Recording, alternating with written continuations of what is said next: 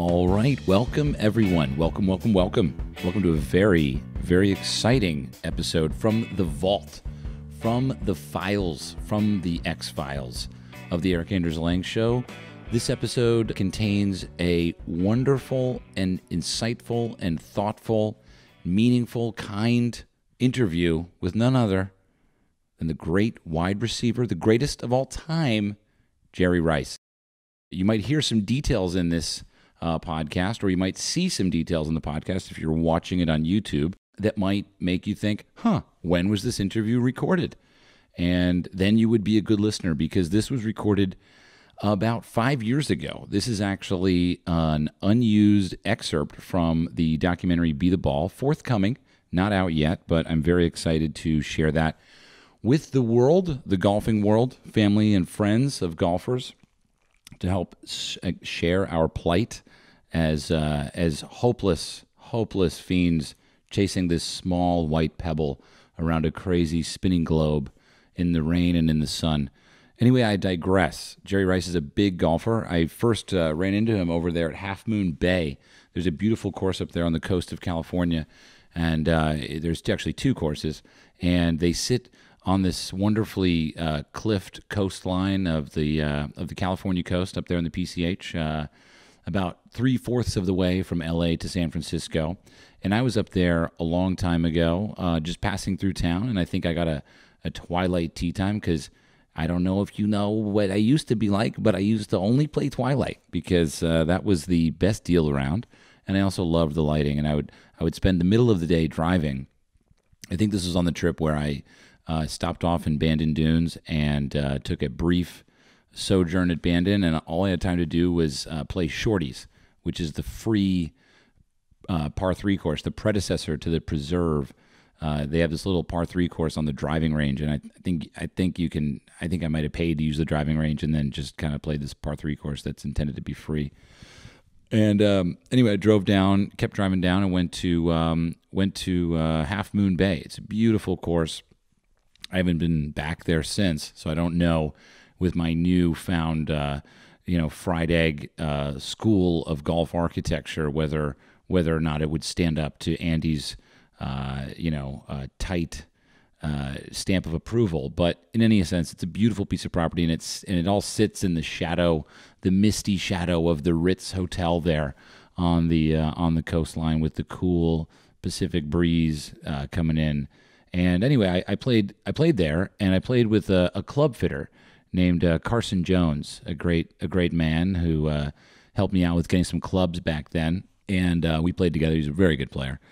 And I saw a gentleman in the group ahead or behind of us, or somewhere on the course. It's a wide open links course, wearing all red pants, red shoes, red shirt, red hat. And I thought, who is that man? I need to meet that person. And indeed, I asked who was that man, smoking a cigar, standing tall, proud and strong, big hands, big build, strong. Again, I said strong twice. Clearly an athlete. I said, Carson, who is that, wearing all red, smoking a cigar, looking very strong? He said, that's Jerry Rice. And I was blown away, because I've always been a fan of sports, but especially baseball. As a youngster there, I was a fan of the '86 Mets, Gary Carter, Darryl Strawberry, Dwight Gooden. Let's go. What a team. We had our shot in '86, and we took it. Interviewing Roger Clemens on the podcast. If you haven't heard that one, please dive back and listen to that one. He is an incredible, large. He's also very large. We did a podcast in the back of a Suburban in Missouri. But anyway, interviewing Roger Clemens was interesting for me, because obviously as a Mets fan, he was my feared kryptonite, the Rocket Man. But I've also loved football my whole life, and as a Giants fan, the 49ers were a bit of a problem for us. But Jerry Rice was always just incredible to watch. His pairing with Joe Montana throughout the years was just inconceivable, to quote The Princess Bride. But so I ran. This is when I was a little bit younger, and I maybe wasn't as confident as I am now. And I tentatively went up to Jerry in the parking lot of the golf course. I waited for him, and I said, Jerry, I'm making this film about golf and meditation. And I feel like you'd have something to say about that being considered the greatest of all time. How did you do it?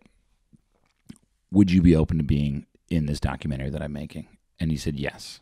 And I was shocked. I just wanted to, you got to ask and you never know. And when someone says yes, you're surprised all the time, even to this day. So some months later, we set it up and maybe we found some time together. And I flew up to a little airport hotel there near his house in San Francisco, set up a little conference room and set up this interview. And I think I was all by myself. Maybe there was one other person with me, but it was very low key. And we had 45 minutes with him. And it was really incredible. You'll see. I'll get off the phone now and get you into this wonderful episode. So anyway, Jerry Rice, here he is in all his glory. And again, if you're listening, you're going to hear me say things that I've been playing golf for 5 years. I'm a 7 handicap. Now it's obviously 10 years, and I'm merely a 4. So there's that. But if you're watching it, you'll get a view of what on earth I looked like back then. A little longer hair. But interview style also is probably very different, So anyway, enjoy the episode. Thanks for listening to the podcast. We do this for you. Thank you for listening. It means a lot to me. If you're watching it on YouTube and you want to get in touch, commenting is a great way. Like I always talk about on the podcast, there's no way to hear what's happening. So hopefully it's enjoyable.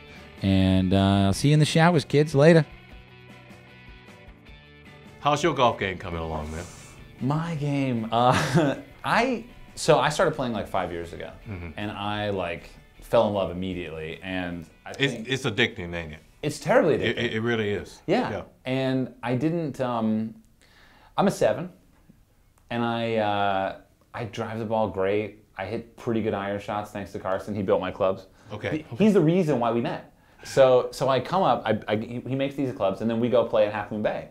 And I saw you, and I was like, who's that guy with all that style? And then we said hello. Yeah. And so after getting those clubs built, my game has actually improved quite a bit. I holed out the other day. Oh, you did? From 100 yards, yeah. Really? That has now happened twice in 5 years, so I can expect it to happen 10 more times in my entire life. Have you had a hole-in-one? I have. Okay. Have you? One. How was it? It was 224 yards. That was my first one. 4 iron? 3 wood? I hit a 3 iron. Into the wind with a little bit of a draw. Really didn't see it go in and went up looking for my ball, and I'm like, I know my ball is somewhere around here. And I walked to the hole, it was in the hole. It just, it's like, man, it's like, wow. Right. Unbelievable, because you think about this over and over, and when you're playing partners, because I had a buddy, he got 3. And I'm like, oh my God, okay, I'm a better golfer.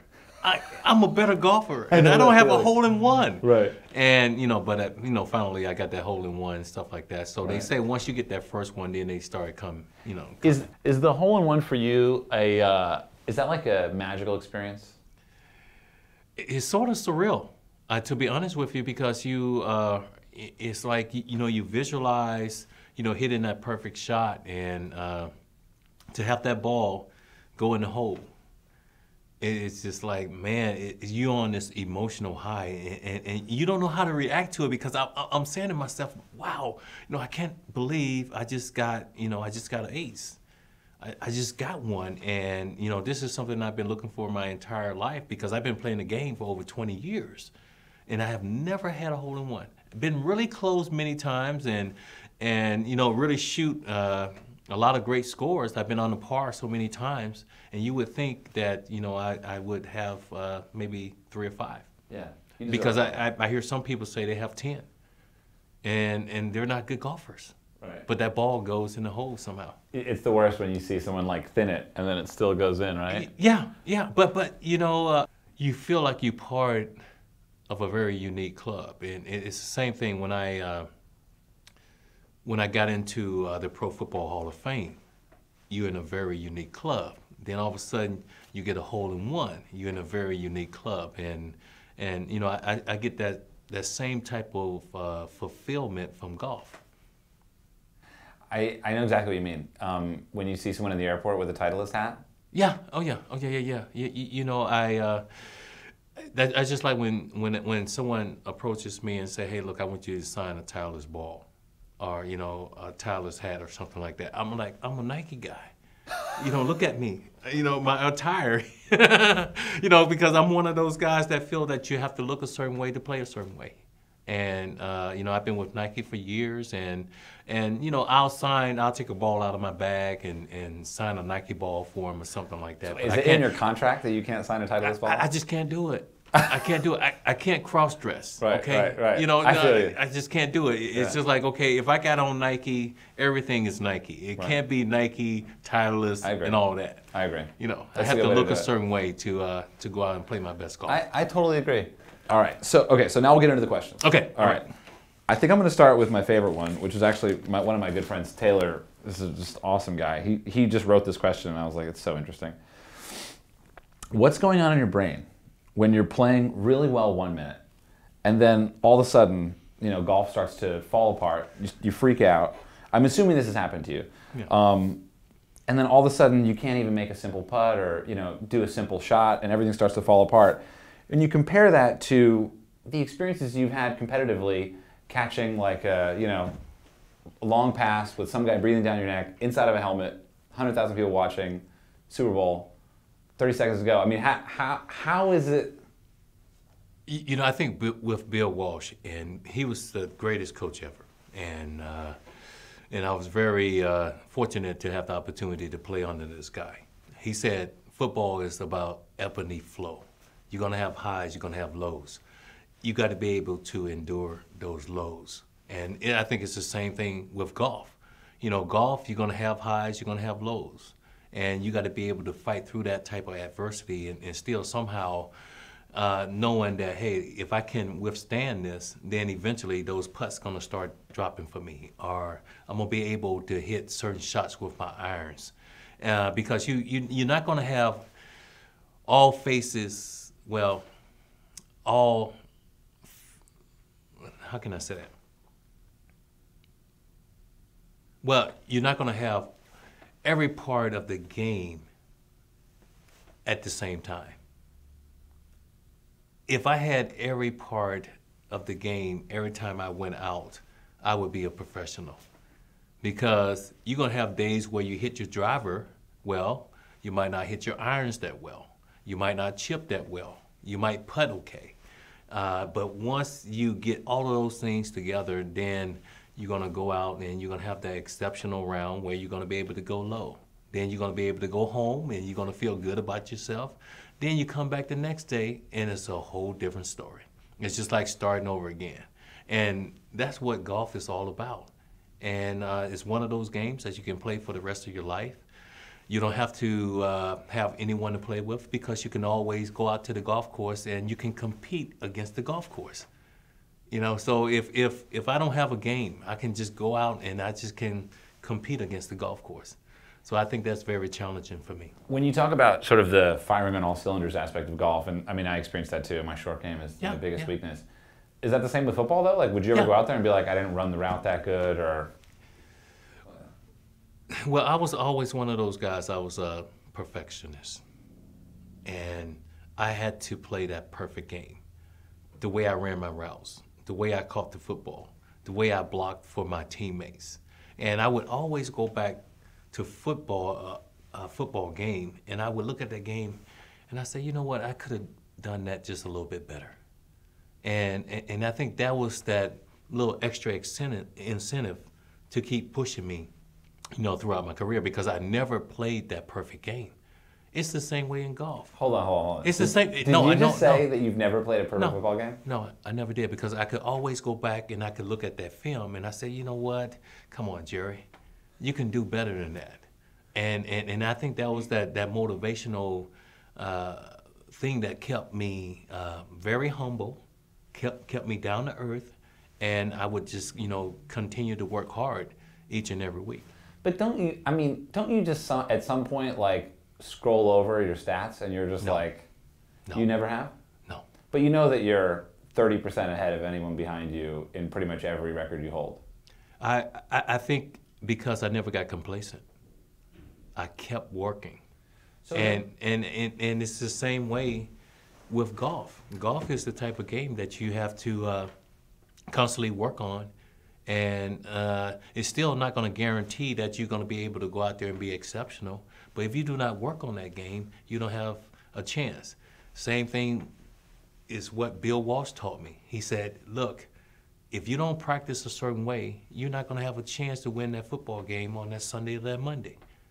Because you have to, also be a player, a practice player. Because then you start to build. You start becoming a team. And we were very exceptional during the week. We worked hard. And when you saw all those spectacular plays on that Sunday or that Monday, we did it during the week. We knew that we could go out and we knew that we could execute and win football games. So I can't believe I'm sitting here. Does it freak people out when you meet them? Are they just like, you know what I mean? Because you were such a part of so many people's lives growing up. This is not really what I want to talk about, but I'm getting personal. But you know what? I think it was special for me because I was able to reach so many people because of the game that I played. I mean, I had people to say to me, I had people to say that they were like running alongside the television as I was running to score a touchdown. Do you realize, I mean, how you able to really touch so many people and bring excitement to their lives on that given day? It's just so surreal because I was very fortunate to play a game that I really loved doing, but then to be able to bring so much excitement to those people on that given day. See, you say something funny. You say, I was playing a game. I find that hard to believe.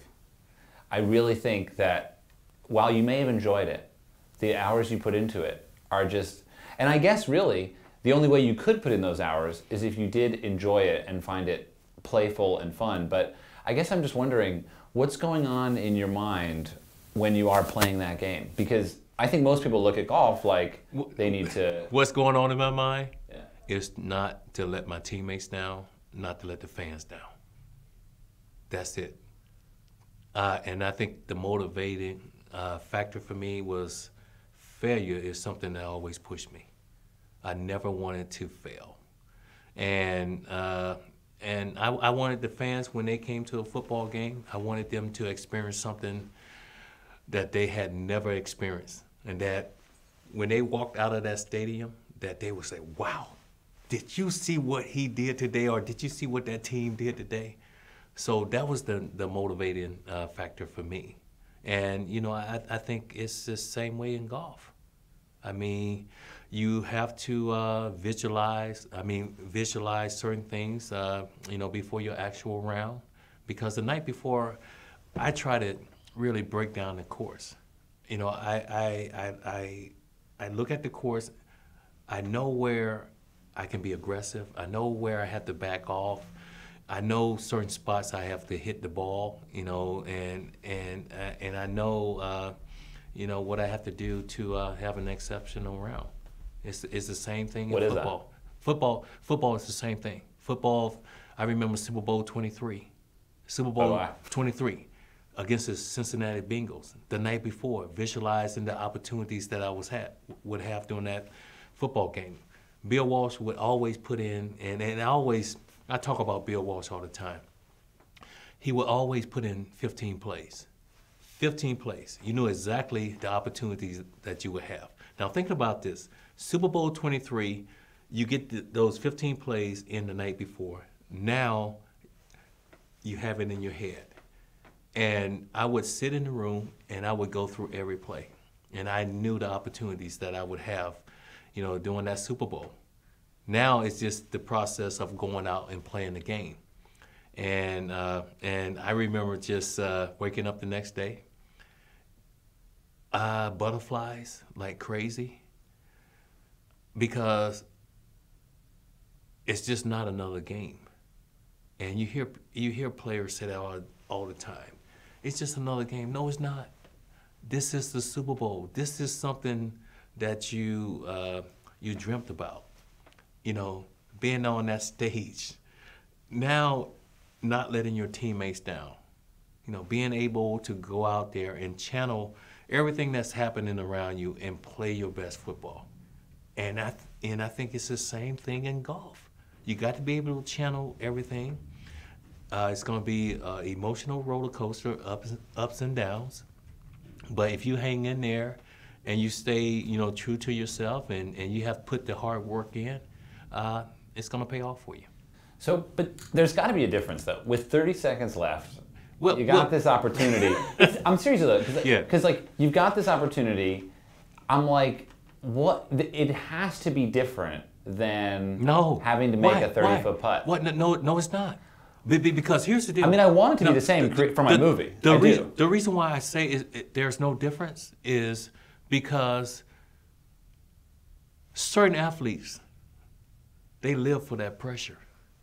They want to be put in that spotlight at that time. Now, if they don't make that play, they have to deal with the adversity and stuff like that. But there are certain guys. You look at Michael Jordan. Michael Jordan, he wanted to take that last shot. Larry Bird, the same way. I was the same way in football. I wanted to make that play to win that football game. So if there's a 30-footer or something like that, I would love to be in that position because all eyes are on you, and if you got a routine, you stick with that routine, and you got to believe that you can drain that putt. It's the same thing. Belief. Yeah. What is that? That's everything. I mean, confidence. It's not like you egocentric or anything like that, but it's just that there's a certain, feel about yourself that you know that you can get the job done. And if you don't believe in yourself, you don't have a chance. So if there's a 30-footer or, if you need to make this chip or you need to make this bunker shot or you need to stick it close to the pin, you got to believe that you can do that. So you got, what was it, a 17-yard pass? Yeah. Did you believe it? Did you? Yeah. You knew it. Every time if my number is called, I believe that I could make that play. I had made it during the week over and over. So preparation is everything. And, it's like, and I was one of those football players that felt that I needed to practice every day. I didn't want to take days off. It kept me sharp. And I think it's the same thing in golf. It's like if you take a couple days off from golf, you feel like, wow, then all of a sudden you're back over the golf ball. You just don't, it doesn't feel right. So it's the same thing. Did you ever experience times in your career where you might have not believed it and the results were affected? Well, the early part of my career, yes, because I had drops. I was dropping footballs. But I was one of those players that believed that, something is wrong. I mean, there's a distraction or something is not right here. And I think it came down to that the playbook that they gave me, it was way too much. And I was trying to process everything because I was one of those players that came from a very small, black school. And I felt that pressure of winning everyone over, not failing, and, being successful here in San Francisco. So when I first came in, there was a lot of distractions. I had drops. I went through the adversity, fans booing me, everything, and I just kept fighting. I dug in, and I said, you know what? One day it's going to happen, because I knew I could catch a football. I knew that. I had proved that through high school, through my, collegiate career. I knew how to catch a football, but, I just had to iron everything else out. And once I did, everything else is history. Because you really were, you weren't like the favorite, right? You were a first-round pick, but... I was a first-round pick. I was the 16th player taken. But people were wary. Yeah, New England traded. They traded, yeah. San Francisco traded with New England to get down to that 16th spot because I felt like I was going to be a Dallas Cowboy. I was going to be part of America's team. And San Francisco had just won the Super Bowl against in '84 against the Miami Dolphins, and it was right here at Stanford. So I'm thinking I'm going to be a Dallas Cowboy. San Francisco traded with New England. They got to that 16th spot, and they chose me. And all of a sudden, I was like, oh, my God, Joe Montana, Ronnie Lott, Bill Walsh, the greatest owner ever, Eddie DeBarlo. I'm going to be part of that dynasty. So now it became, it became a situation where now I had to find myself. How would I fit into the San Francisco 49ers? Coming from a very small school. And when you're drafted in the first round, there's a lot of pressure. You have to be able to excel. And when I first came in, I think I really deserved, the boos and all that because I was not playing up to standard.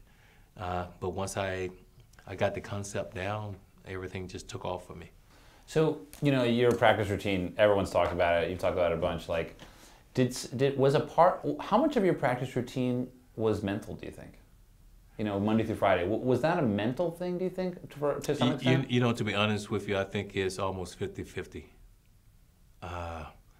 Because I never wanted to go into a practice and just get through it.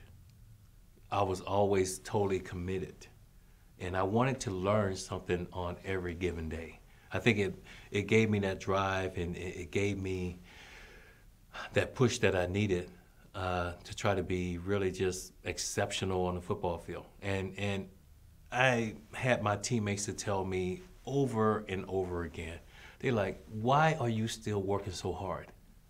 Why are you still catching a 5-yard slant and you going 95 yards? You're the man. You don't have to do that anymore.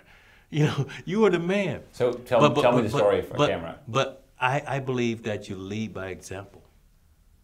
And that was very important to me because if my teammates, if they saw me still working so hard, that was going to be that incentive for them to work hard. And, in football, it's a team sport. You can't win football games, by yourself. So it was very important for certain players to set the example, and that was the reason why I pushed myself so hard. So the example you're referring to is during practice you would catch any pass and run to the end zone? Yes. Sprint? Well, because I thought it was always important to finish. Because then... See, that's visualization to me. Yeah. It's very important to finish, and then it doesn't become one of those scenarios where it's a shock when you catch the football. And you get used to finishing. So, it's just like, the way I visualize certain things, in football, I do the same thing in golf.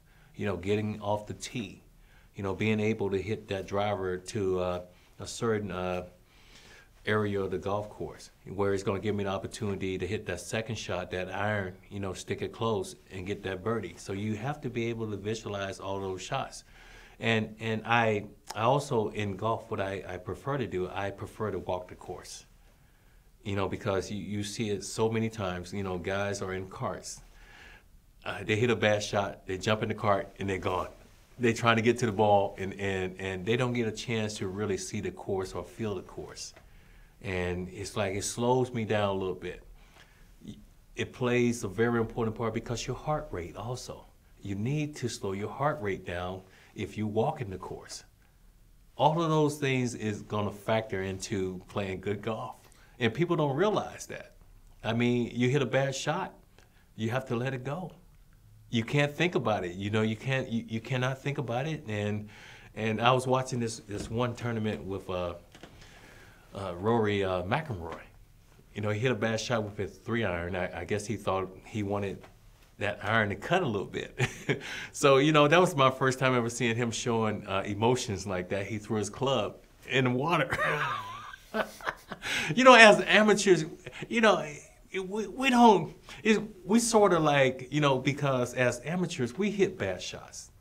You don't see that, from the pros. And when we see a pro hit a bad shot or something like that, you're like, okay, all right, it's okay. Not wishing that on those guys, but, that's just part of the game. And golf is one of those games that you just cannot master. You never know what you're going to get on that given day. I love this, man. How would you describe yourself? How would I describe myself? As someone that's just willing to work. I mean, I started playing golf and I sort of fell into it because in '86, and I was working out with my trainer. And we had this track workout, where we would come in, do work on the track, then also run routes on the football field. And for some reason, he brought 1 or 2 irons out and some golf balls. And in between, after my workout, I tried to hit a golf ball. I couldn't hit it. A stationary white ball, I could not hit the ball. Being the ultimate athlete that I am. So that was that motivated, that motivating factor right there that all of a sudden got me interested in golf. And after that, I remember in the mornings I would go to practice. Practice started around 8:30. I would go to this driving range around 5:30. I would hit golf balls. Then I would go to practice. Then after practice, I would come back and hit more golf balls and work on my short game. So I really got addicted to golf and sort of fell into it, and it's the greatest game ever. What driving range did you go to in the morning? Ah, my God, it was right there across, I really have forgotten the name of it because, God, that was a long time ago. But it was right across from the San Francisco 49ers facility. Was it off mats? Yeah, it was off mats, then it was off grass. I prefer to hit off grass because it's going to give you, a better feel. Because I feel with mats, you can always get away with a little bit more. You hitting certain shots and everything is perfect. But with grass, I think it's going to give you a little different reaction. So I have this theory that golf attracts a certain type of person, and it seems like it attracts people who are deeply interested in improving and in demanding something of yourself. It's kind of like if you had a video game and you could set the setting of how difficult it would be, the person who plays golf would be the person who picks very difficult on the video game. And I think that you're a great example of that. You're someone who's excelled so much. You're clearly a very personable person. You clearly have had success in a lot of different areas. And then, what does golf give you? Golf to me is probably the most challenging sport. And you hear people say, well,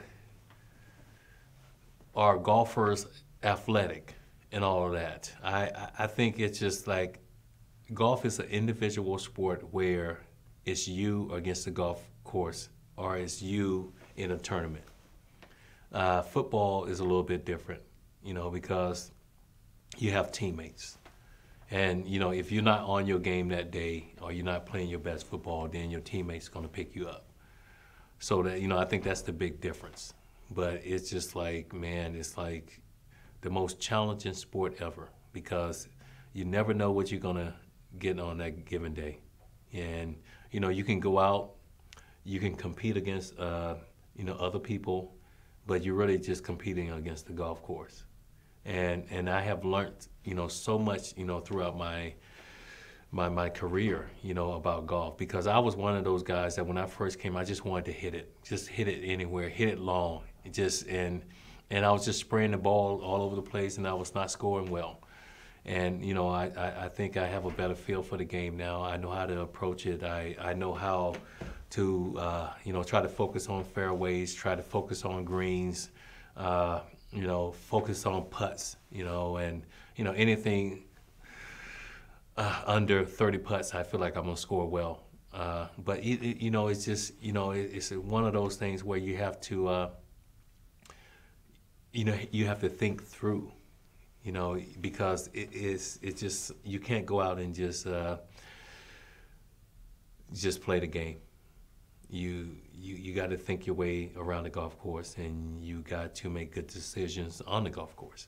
Or maybe another way to say it is, the game of golf is more about thinking. Yeah, it's, but football is thinking too, because as a receiver, when I come to the line of scrimmage, I got to read the same thing as a quarterback reading. I got to know exactly what the defense is doing to me. I got to know exactly if it's a man. I got to know if it's zone, all of those things. But I think if you are maybe a little bit off on that given day, your teammates might be able to pick you up. But you can't do that in golf. Golf, you got to be precise, and you got to know exactly how you want to attack the golf course, and know when to be aggressive, know when to back off, and just make good decisions on the course. Okay. We good? No. Oh wait, we're good. You don't want to be done though, do you? You're not ready to be done, are you? You got more for me? Yeah. If you need to go, we can finish it up. But okay, ready? Yeah. Is golf a spiritual game? Is golf a spiritual game? Yeah, without a doubt. I'm a Baptist. I'm a Baptist. I believe in a higher being, all of that, and I was raised in the church and all of those things, and I believe golf is like one of those where, the night before, or you send up a little prayer saying, hey, look, I really want to go out and play well. I never put a number on the score though. I never put a number. I hear that all the time. I go out and I just play the course. And I think if I'm playing well, now you got to fight those other little things that's going on in your head. Because, when you're playing well and you know that you might be able to go under par, there's little demons going on in your head that you have to fight. So you might have a demon over here, you might have an angel over here. I prefer to listen to the angel and just say, hey, look, just continue to play the game. Just play the game, don't think about the score, and just enjoy it. And the majority of the time when I do that, I play well. So what you're referring to right there is a big part of the film. You're talking about the ability to direct your thinking. Yeah. Would you say you have a strong ability to do that? You have to. You have to. And there's going to be opportunities, doing a round, or things that are going to happen doing a round, where you're going to have a very strong mind, and to be able to fight through that adversity, or be able to fight through you wanting to give into saying, I'm playing well. Because I think once you give into I'm playing well, all of a sudden, it only takes one shot that can really destroy that round. So there's a lot going on in your head, and you have to be strong. But I was the same way in football, because in football, if you drop a pass, you cannot think about dropping another pass, because when the ball is thrown your way, if you're thinking that way, you're going to drop it. So the second I drop that pass, it's gone. It's in the past. I got to think about the next one and say, hey, I'm going to make that catch. I don't care. I'm going to make that catch no matter what. But you can't lie to yourself. You need to really think it and believe it. Yeah. Who taught you how to do that? Are you using? Are you talking to God? Are you? Because I think this is one of the things that separates great athletes from the greatest athletes. Well, I think I was born with a talent, but I was willing to sacrifice a lot to bring that talent out, but it was also a gift from God. And I think also that's why I really been so successful throughout my career, because I had someone that was above looking down on me. I didn't do this all on my own, and I'm one of those guys that always give credit to my teammates too, because it's a team sport. It's no way I would have been able to go out and catch over 1,549 receptions or over 22,895 yards, 208 touchdowns. There's no way I could have done that by myself.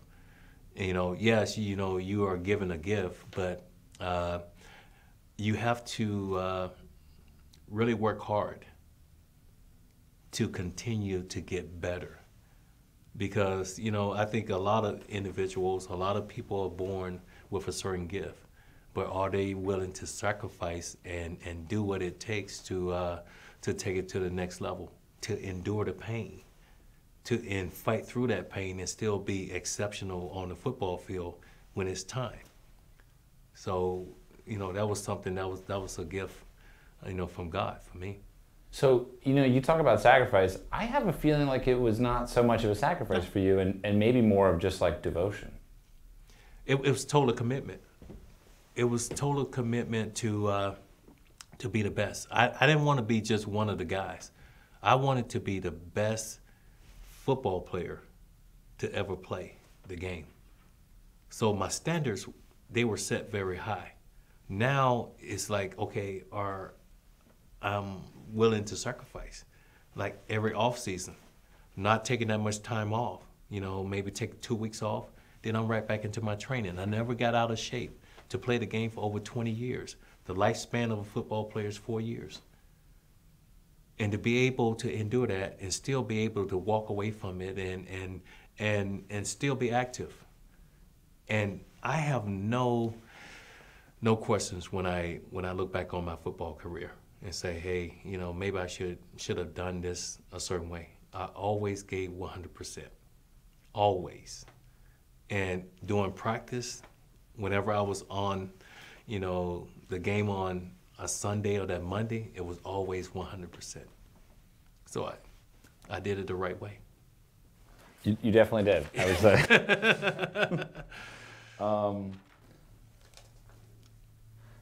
But I really want to go back to that feeling of, you're on the line of scrimmage. There's not a lot of time left. Yeah. The football's interesting because, it ain't over till it's over. But what I'm really curious... Well, see, football is about you're part of a chain. If you're a weak link in that chain, you're not going to be successful. I never wanted to be that weak link. So it's like the way we prepare, the preparation. Now, all of a sudden, it comes down to a fourth down, you need a touchdown. You have been in that situation so many times. You have put yourself in that situation during practice. You know what to do. You know what you have to do to win the football game. And that was something that I lived for. My teammates, they lived for that. Because talent-wise, it might be that much to separate you from the next guy. And I think it was more of just that I was hungry. I was determined to be successful in life. And after getting to that point where you're successful, now not getting complacent, to continue to keep pushing yourself. And I think that's why I was able to, survive for such a long time and be exceptional on the football field. Right. And so one of the things I want to do in the film is to basically look at golf's such a great example because all these other sports have so many other things going on. You've got a team, you've got a clock, all this stuff. Whereas golf, it's just it's so simple and precise that I think the biggest part of what's getting in the way is the head. Oh yeah, because in golf, you got great golfers that are good golfers, but they can't, mentally get through it, because there's gonna be ups and downs. It's just how you deal with it and you fight through it, and it's hard. It's hard. That's why I think golf is just totally an individual sport. There's no one else. If you don't play well, you can't blame anyone else. Not saying that I would do that in football or anything like that, but there is no one else that you can point your finger to. You didn't play well on that given day. You're the reason why you're not making the cut. So you have to be able to deal with all those things. So I think that's why golf is so different and it's so difficult. Exactly. And so what I was thinking of doing for the movie is basically, having all sorts of different levels of golfers, some amateurs, some professionals, some starting out, basically get put into this like mental regimen practice routine, where they are put, basically, this hat basically can read whether or not you're in the zone. That's the idea. And so, I found these guys and I was like, this is amazing. I want to use this as an experiment in my movie. And so, from my experience, and I found that when I'm doing this routine, my results are better because I'm not focused on the results. I'm focused on the process and my mental ability. Jason Day's used it, and it's changed his game. And I guess my theory is that if you tried it, you would prove it, because I think you would put it on and it would just be like, it would show that you have that ability to slow time down or whatever, like when you need to. You would have the ability to choose what you think about. Yeah. That's my theory. Yeah, but I think golf is it's about a routine. You always got to have a routine. Even when everything is on the line, under pressure. I mean, you still stick with your routine no matter what. And not saying that that's gonna win the tournament for you, but I think it really helps you to channel everything. I mean, because right at that moment, you in that moment, and if you decide to just go away from that routine, there's a good chance that you're not gonna be as relaxed. You're gonna be tense, and you might not be able to make that putt. So I know exactly what you're saying, and that it was the same way for me in football. Repetition was everything, over and over, because I had did it so many times. I knew once I got in that situation that I could make that play, and it was important. Great. Well, I mean, that's so. I mean, from what I'm hearing though, your golf game seems like it's pretty bulletproof. The thing that I have to fight against, and there are so many different swings. I mean, you see so many great golfers, and they hit the ball a certain way, and you want to copy that. It's almost like what feels comfortable for you. Look at Bubba Watson. He's self-taught, and he hits the ball really long, but he can win tournaments. And my thing, I have to fight that because I try to copy other golfers. And when I just go back to just relying on my feel on the golf course, and that's something that I really have a feel for, because I'm used to using my hands and catching footballs or whatever. When I go back to just having that feel, I think I play well on the golf course. I have gotten down to almost a +1 now. I want to get to a +3. I'm determined, and one day if I continue doing what I'm doing, looking at the game the way I look at the game, the preparation, all of that, putting the time in, I think that's possible. If I told you this device could help you, would you try it? Without a doubt, yes. So Anything to make my game better. Well, there you go. I mean, that's it. So, maybe now's not the time, but, because it really does help to have a sustained period of time where you can, sit there at least like 30 minutes. So, you know, maybe I can come back. Maybe down the do it. road we'll give this device a chance, and and hopefully it helps my game. Do you come to LA? Because I want to get better. Yeah. Yeah, I'll come to LA to play golf or do whatever. It's I think it could be good. But I don't go to LA to shop or anything like that. My thing is to play golf. Everywhere you go, it's only to play golf? Yeah, I love the game. I love it. Love that. The most challenging sport that I have ever tried. And I think that's that incentive that keep pushing me and also driving me to be my best.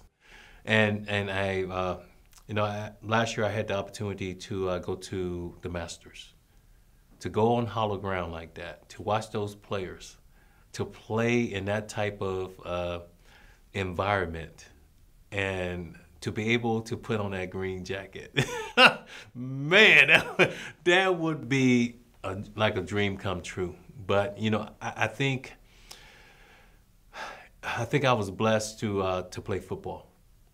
Golf is one of those games where if you didn't start playing at a very young age, I don't think now is the opportunity or the time where I could try to transition into golf and be a good golfer. I think I'm doing okay. I don't think I can get any further than I am. But I want to try that device to get to maybe a +3. But man, I really have so much respect for those guys and how they go out and do battle, every week, and the consistency and the focus and the determination, because I know how difficult the game is, and a lot of work has to go into it. Well, yeah, and my experience and my theory and their experience, for the people who are behind it, are saying this is really the difference between the great players from the greatest. And it's that it's not physical ability, it's not technique, it's mental stability. It's the ability to not get too high after birdie or not too low after bogey. Yeah. I mean, from what you're saying, you have that already. Yeah, I watch some players and, after a birdie or something like that, they just don't show any emotion. I think as an amateur, it's like if we're on the green and we have the opportunity for birdie, we just try not to mess it up. They're on a totally different page, because they're thinking birdie. They're thinking this ball is going to go in the hole, and we're thinking the opposite. So yeah, my thinking, the way I process everything, the determination, I think it's the same. And I'm gonna continue to work at this game and hopefully continue to get better. Awesome. All right. That's great. All right, guys. That was cool. Thank you. My pleasure.